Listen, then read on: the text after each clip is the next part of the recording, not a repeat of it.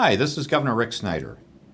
And I thought it appropriate, given all the questions and issues coming up on Detroit, I spend a couple minutes talking about the city and how we want to help the city.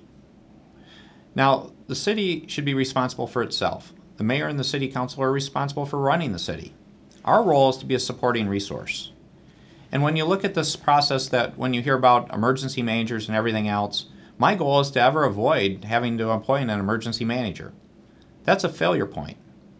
And one of the things we did when we revised the statute, and this statute goes back to Governor Blanchard in terms of going back 20 years or so, is we actually put in an early warning system to say, how can we work with communities to avoid the situation of having an emergency manager? So that's why we put in the process of preliminary reviews, consent agreements, ways to work together. So these are very important questions, and we're going through that process. And I really want to encourage the mayor and city council to partner together, to come up with a plan that we can join in and we can all work together on achieving.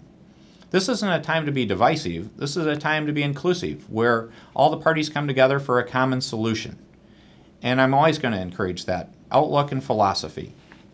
Now, in terms of the issues themselves, I view there are two critical issues that do need to be addressed. One, there's a short-term cash issue. We can't have the city run out of money. And hopefully the city can come up with a program to get through the crisis the mayor has talked about potentially running out of cash in April. The second issue is a very difficult one, which is a long-term structural solution. Because we can't continue this process. Detroit's been a financial crisis in some fashion for decades. Let's get a long-term structural solution so we can focus on all the good things going on in Detroit. Until this recent crisis, I was proud every time when people would ask me about Detroit, the first things that I would start talking about is the housing rate in Midtown Detroit, about it being 98% occupied. Talking about good things going on in the city, rather than having to dwell on these negative financial issues. I want to get back to that. And so we do need a long-term structural solution that takes into account the liabilities, the other things that need to happen, but the fundamental thing we need to do is create an environment where Detroiters can have a good life. And that gets down to some basic services. And we need to make sure those basic services are being provided consistently for the long term, because that's not happening today. And what do I mean by these basic services? One, we need to do a better job of helping people find jobs.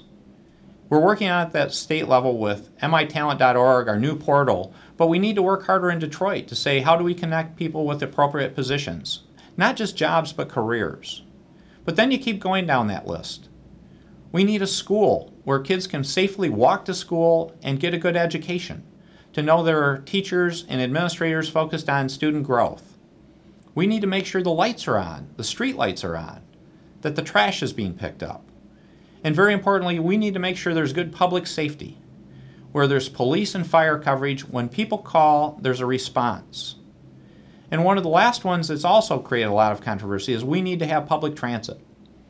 I've been a big advocate of public transit all across Michigan, because many people in Michigan that have cars don't understand how critically important it is. It's the way that many people get to their job or get to school and have a good opportunity. So we're focused on all those items. And so I really encourage the city, as they look at these issues, how do they deliver down that list of items to make sure there are long-term good results, and we're going to be there as a supporting resource in partnership. So I appreciate the opportunity to share these things with you. This will be a continuing dialogue, so please ask any questions, give us feedback so we can make sure we answer your issues. Thank you.